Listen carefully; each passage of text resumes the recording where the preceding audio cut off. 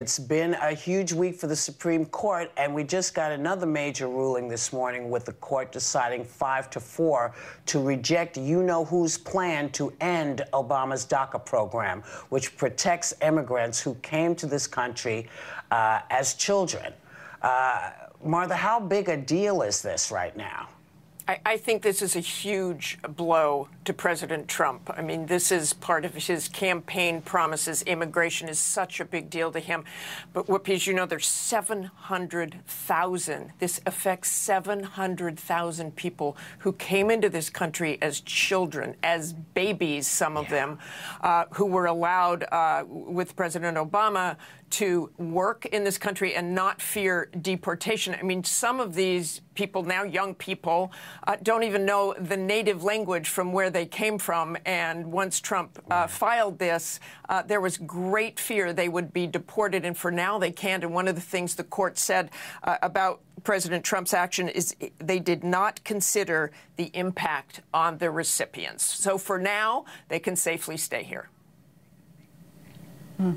Now, Martha, on the heels of John Bolton saying he believes President Trump is unfit for office, the Lincoln Project, a Republican super PAC partly run by George Conway, put out this ad yesterday, which calls into question Trump's well-being when it comes to handling the job. Take a look. Something's wrong with Donald Trump. He's shaky, weak, trouble speaking, trouble walking. So why aren't we talking about this? And why isn't the press covering Trump's secretive midnight run to Walter Reed Medical Center? We're not doctors, but we're not blind. It's time we talk about this. Trump is not well. Now, given how he has gone after Biden, saying he has quote, lost step mentally. And we saw how he attacked Hillary for not having the strength and stamina to be president. Is this kind of scrutiny fair game?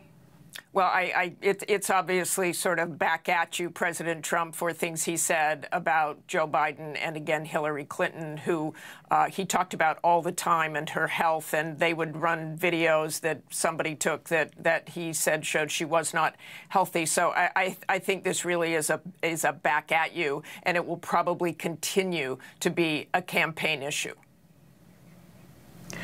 Well, this is amazing. Sonny, I see Sonny has another question. Yes.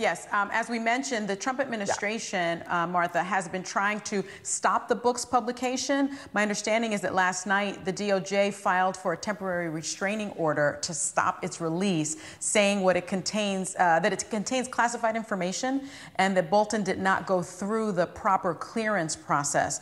President Trump has even suggested that Bolton will face criminal liability for having written it. Could this lead to prosecution for Bolton by the Department of Justice? And having spoken with him, does he seem at all worried about that?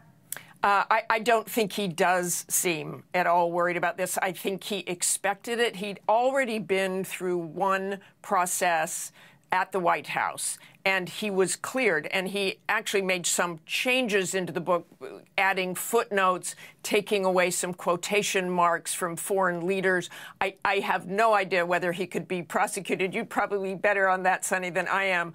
But he is definitely does not seem worried about that. And there are hundreds of thousands of books out there right now, probably ready to ship. So I don't know how they can possibly stop the release of this book. Obviously, he's already done an interview with us as well, and there are excerpts of the book that are leaking out. And by the way, as soon as the president started talking about this, the book skyrocketed on the bestseller list.